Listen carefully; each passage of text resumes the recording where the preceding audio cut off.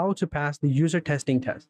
Hi guys, welcome back to another video, and in today's video I'm going to be telling you how you can pass user testing test. So having said that, let's just jump into the video. So I'm just simply going to go ahead and log in and create an account, and you can just create an account by clicking on the start here button right here. And over here I want to evaluate user testing for my company. I want to make money online. You can choose whatever option you fit, but I want to make money online, so I'm going to go ahead with that option.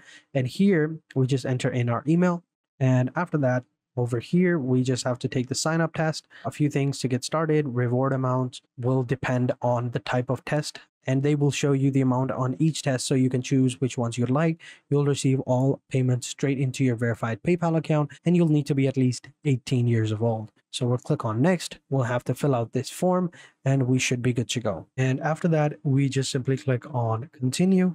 Give it a couple of seconds for it to load up. And now we just finished setting up our account. We just have to verify our email, set up PayPal payments, and create our profile, and then take a practice test, which will take 7 minutes. So let's go ahead and take the practice test right now. And now we are ready to go ahead and take a test. And of course, they give you this small video, which is a minute, 11 seconds long. And I highly recommend you watch this video. Even if you are watching this video, me taking a test and explaining everything, but I recommend you watch this video as well. I highly recommend it because, you know, they might give you a little bit more information as well. So I'm going to go ahead and watch it and continue with the test. All right, so now we just simply click on the next button, and over here you can see user testing. They give you a quick setup type of option. They'll need you to share your microphone and your screen. All right, so make sure that they have access to your entire screen and microphone at the same time, and you will stop sharing once you finish giving the feedback. So make sure that you turn it on. You don't turn it off at any given time. All right, so we'll go ahead and click on share access. Allow the microphone. There you go. Microphone is in use. And now we're going to, all right, so I have given the microphone the access. There you go. I've given it permissions. Now we're just simply going to go ahead and select the window, and this is the window that we want to select. So we're going to go ahead and click on that and click on share. So there you go.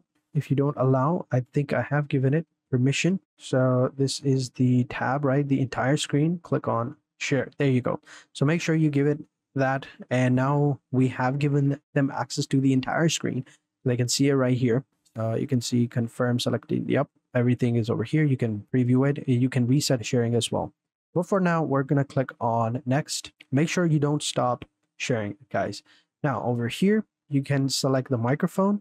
Sounds great. Your microphone is working. I am ready to think out loud. Make sure you say that. So click on next. Now keep 2 tabs open. All right. So one tab is going to be for the tests, and the other one is going to be for instructions. So we're going to click on next.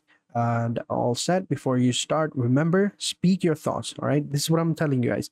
Make sure that you are speaking your thoughts. You're not just silent and you're not just thinking it inside. Make sure you're speaking your words as I am right now speaking to you. So make sure you do that. All right. So now find a quiet place and take a test. Yep, I'm already there. Minimize any applications or browsers tabs that you want to keep private. We've already done that. So now let's go ahead and click on start recording. So 3, 2, 1.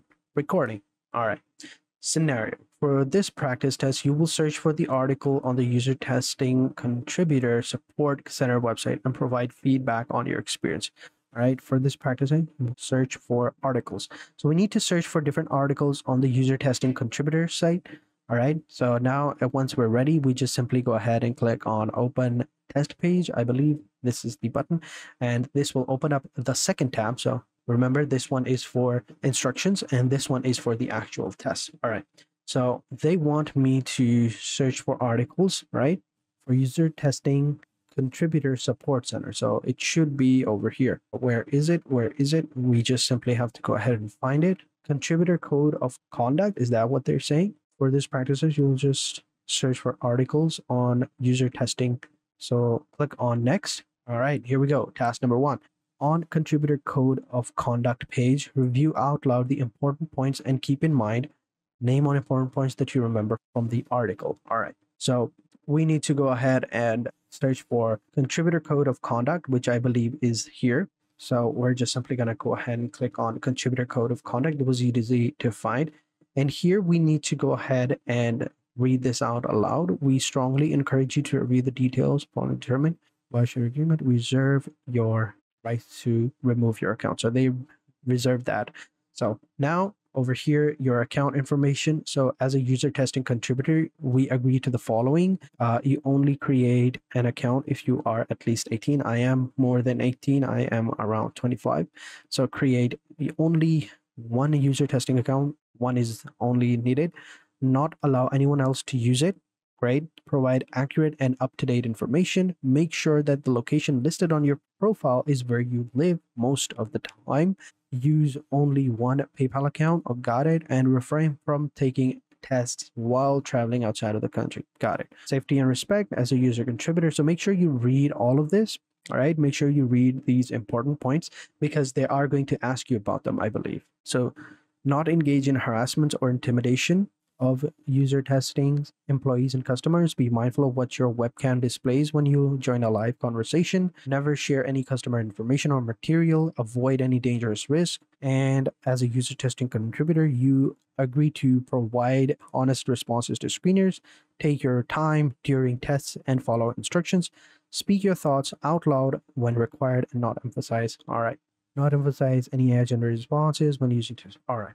Think we are good to go.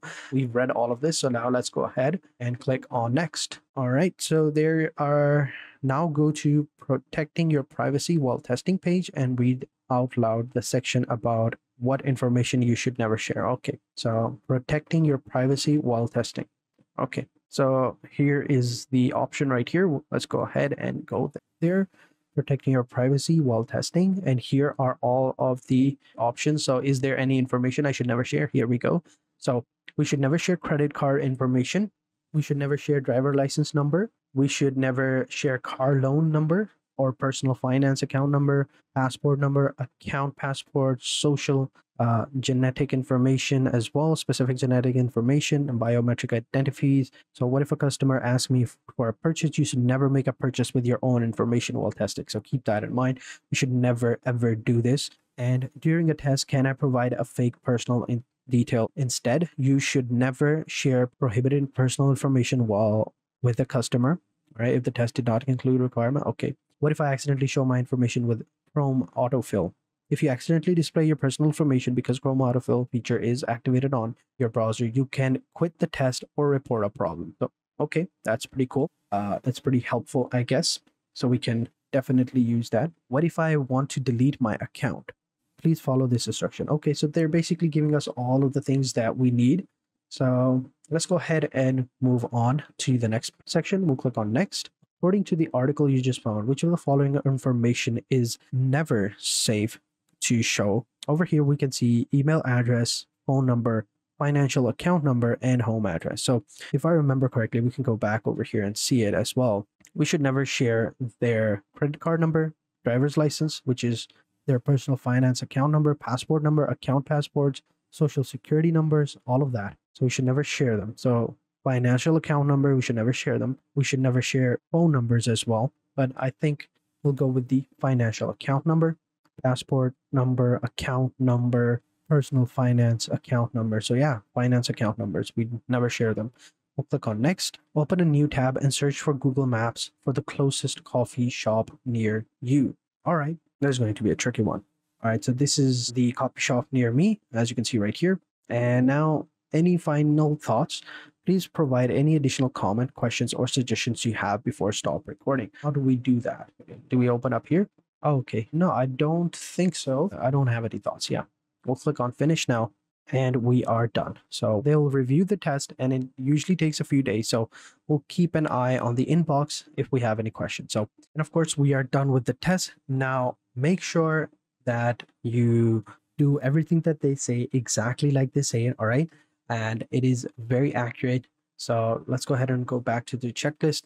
And also make sure to follow each of the questions as they say. Don't deviate, all right? Don't do anything else. Just do exactly what they tell you and you should be okay. And remember, for everyone, the questions are going to be different. So keep that in mind. But yeah, so now we just wait for the test and you should be okay. So that is it for this video, guys. That is how you pass the user testing.